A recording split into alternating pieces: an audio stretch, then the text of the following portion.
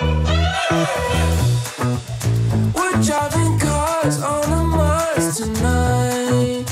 We're blasting off to the stars. Hello, I am in Utah. My dad came to visit over Christmas, so we decided to go on a little trip and see a new place. I hope you enjoy coming along with us as we explore the underrated, lesser known trails in Zion and Bryce Canyon National Park.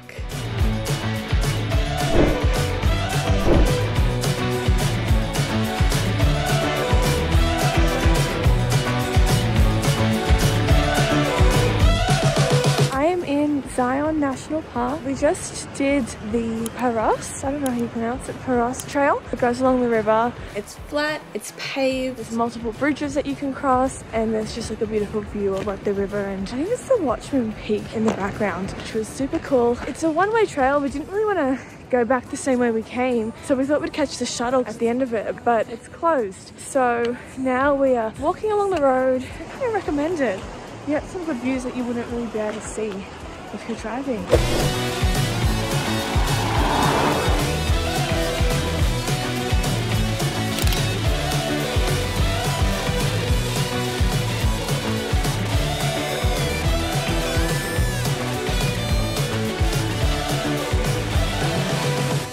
Just walked to the lower Emerald Falls. Some of the trail was closed though because it was like icy, but it was pretty cool. The sun is starting to come out from behind the clouds and it's like illuminating the mountains behind me. It's like super pretty.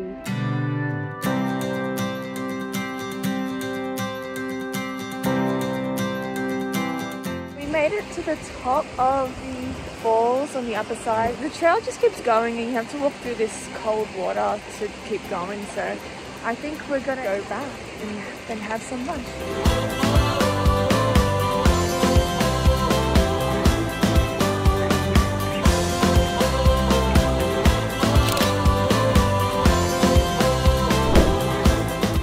Just caught the shuttle to stop 9, which is the last stop that it goes. We're up near the Narrows. I don't think we'll do the Narrows. It's a little cold and it's been raining recently, so it could be a bit too much water. But we'll do like the Riverside Trail that goes up to it and see what it's like. It's a bit colder up here. There's a pretty cool view behind me as well. And there's like a little waterfall that's formed because of the rain.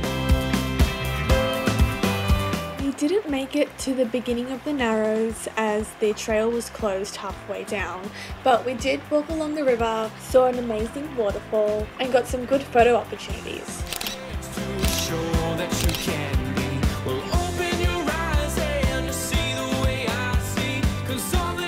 Got one more walk to do. It's the Canyon Overlook Trail. I saw online it's good to do at sunset, so that's where we're gonna head now. The sun is getting lower and coming out. The Canyon Overlook Trail can't be accessed via the shuttle. You do have to drive through a long tunnel to get to it, but it's well worth it because the view is amazing. It was probably my favorite spot. So the walk to get here was a little bit scary in my opinion, but the view I think was worth it. Look at that.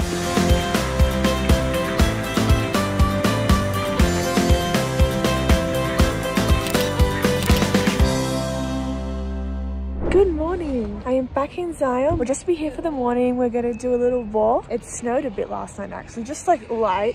And so if you can see behind me, there's like some snow now covering some of the tops of the mountains, which is really pretty. I haven't seen snow in a while. For our last hike in Zion, we chose the Watchman Trail as it's easily accessible right near the visitor center. Take the world, put it on my wall. Makes you feel. Walking up this Watchman Trail, it's a bit muddy at the beginning, but it's not too bad now. And like, look at the views already. And we haven't even made it to the top. Faith and doubt. I got my mind blown. We've made it to the top. It's amazing. There's some sunlight coming in there. And then behind me there's some snow-capped rocks and mountains. Definitely worth it. It's a good steady incline. Find the reason why I survived that. It's a lot more deserty up here. You can see a difference in the plants. Oh, some of the cactus got on my jacket. It's not fun. stars so fake, that bluish comet. After finishing the Watchman Trail, which was quite muddy, we drove through Zion once again and headed towards Bryce Canyon. It's about an hour and 50-minute drive, and just within that short amount of time, the landscape changed dramatically. Walk real slow, you might stop. Zion is about 4,000 feet above sea level, whereas Bryce is around 9,000 feet, so it was much colder. So we just got to Bryce, it's about 4 in the afternoon. There is snow everywhere here, so winter wonderland. It's freezing, my hands are like really cold right now. Because it's winter, probably more than half the park is closed. The rectangle area in the map is the only area you can drive without chains and or a four-wheel drive. Whoa, whoa, whoa, whoa, whoa, whoa,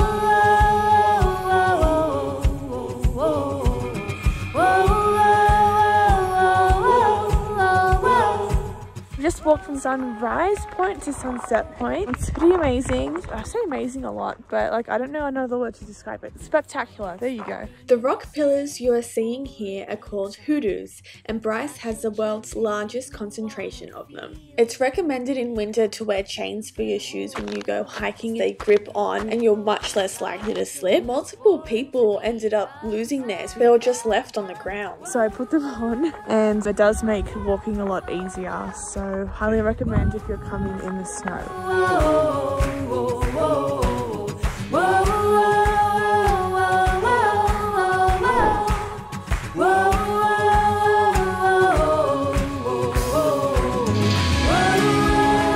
So it is about 9:30 a.m. day 2. The sun is out. It's very glary. We are just walking along the rim trail. The snow is literally shining and glittering in the light. It's so pretty. Catch it, put it in a jar to have and to hold, to save for later. You cannot trust it to come again, to wait for you to find a pen and fill the paper with the message. And we're going down a little bit of the trail to the Tower Bridge, and this guy just overtook us, and I didn't record it, but he was wearing no shirt, walking as if there was like it was a warm summer's day. It's like -5 degrees Celsius at the moment. It was pretty hilarious. 50 million years ago, this area was originally a lake until an earthquake shifted the land up above sea level, exposing the rocks at the bottom of the lake to the elements. The hoodoos you see today are a result of weather erosion, mainly ice and rain. And it was so fun to get to walk amongst them and see them close up.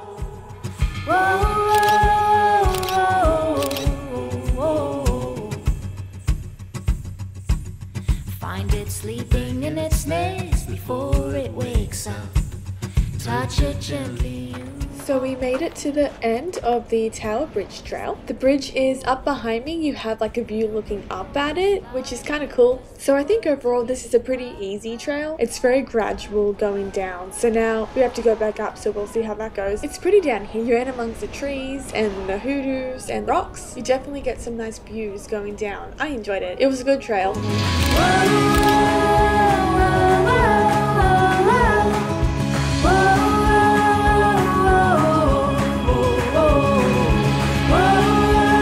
So we got back from the hike. It was tiring going up. It was like walking up sand, but made it. And now as soon as we got up, it started to snowball and get windy. So we hung out in the visitor center for a bit before heading towards the Mossy Cave Trail, our last stop at Bryce. It's just outside the park, and it's a pretty easy walk that takes you past a waterfall which was frozen over and a cave filled with mosses in the summer and icicles in the winter. As far as Utah goes for a winter destination, I would still recommend it because even though some trails were closed, there were way less lines, way less people, and the snow makes everything look just a little bit more magical.